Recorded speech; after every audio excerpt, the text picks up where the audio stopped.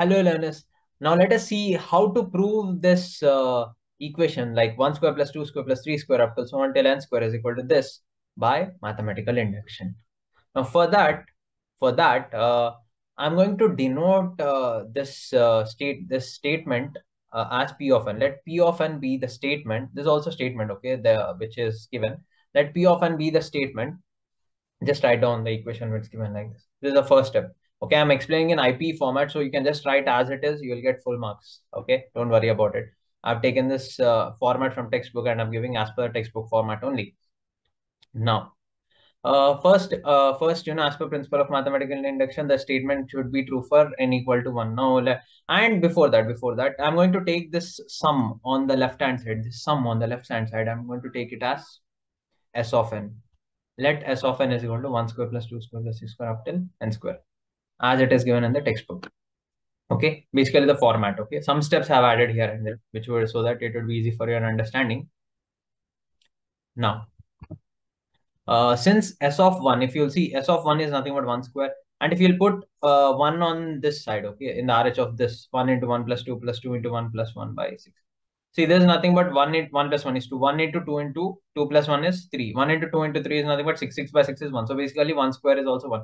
That is, since these two are equal, okay, when you'll put n as 1, this LHS and RHS is equal.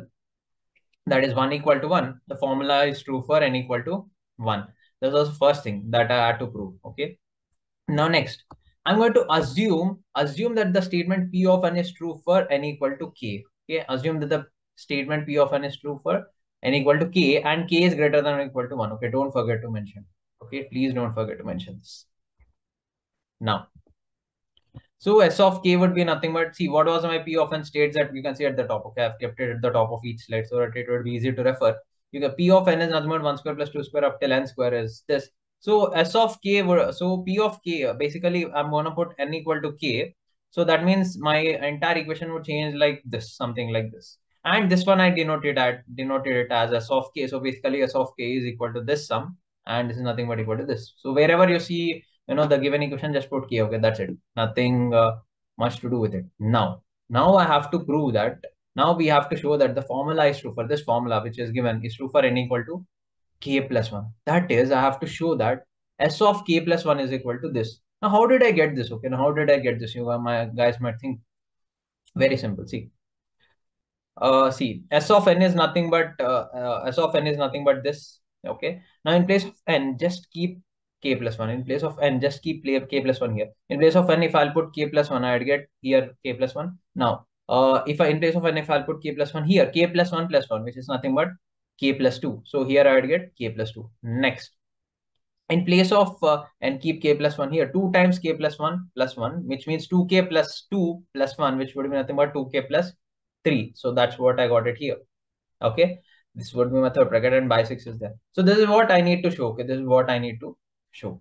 Now let's come to the basic definition of S of k plus 1. See, S of n is nothing but 1 square plus 2 square plus 3 square up till n square. So S of k plus 1 is going to be 1 square plus 2 square plus 3 square up till so on till k plus 1 whole square, and the last but one term is going to be k square. Okay.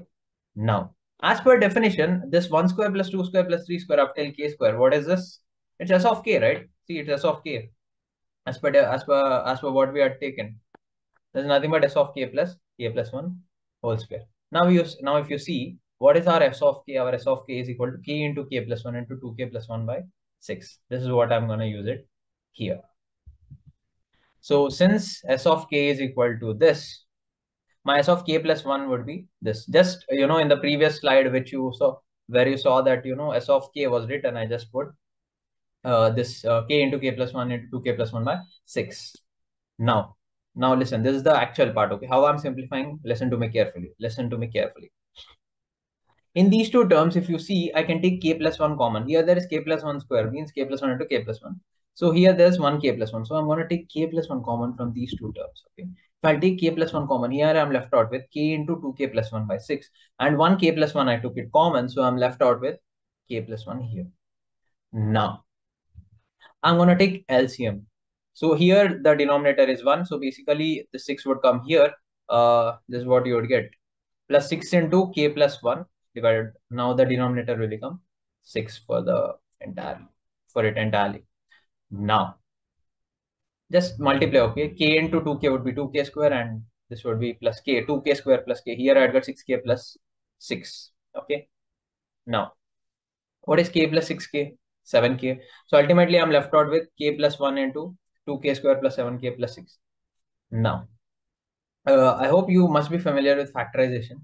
In case you are not, you can just listen to me. I'll just give it briefly, okay? Because this is not the purpose of this video. See, see the first and this one. See the coefficient of x square and the constant, okay? It's 2. 2 in, and this is 6. What is 2 into 6? Just multiply these two numbers. What's 2 into 6? It's 12. Now, write 12 as product of two terms such that their sum is equal to the center term 7, okay? Now I can write 12 as 1 into 12. 1 plus 12 is 13. That's not matching here. I can write 12 as 2 into 6. 2 plus 6 is 8. That's not matching here. I can write 12 as 3 into 4. 3 plus 4 is 7. It's matching here. That means I need to split this 7k as 4k plus 3k. Okay. Now in these two terms, first two terms, I'm going to take 2k as common. So here in the first term, k would be left, and in the second term, 2 would be left. In the next two terms, I'm going to take 3 common. So 3 into k plus 2, it will become. Now see, now in these two terms, I'm going to take k plus 2 common. If I take k plus 2 common, I'd be left out with k plus 2 into 2k plus 3 by 6. Now, if you remember in the previously I'd shown you that we need to show s of k plus 1 as this. This is what I got, k plus 1 into k plus 2 into 2k plus 3 by 6. Therefore, s of k plus 1 is equal to k plus 1 into k plus 2 into 2k plus 3 by 6. Whew. Yeah, just still some more things need to be written, okay, to get full marks. Okay, don't relax it.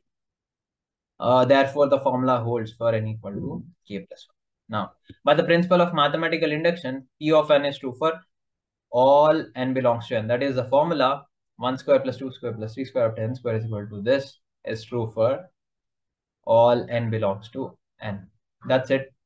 So to summarize, basically you need to show that, the given statement is true for n equal to 1, wherein I showed you s of 1 equal to this like that. And you need to assume that the given statement is true for n equal to k, like s of k I did.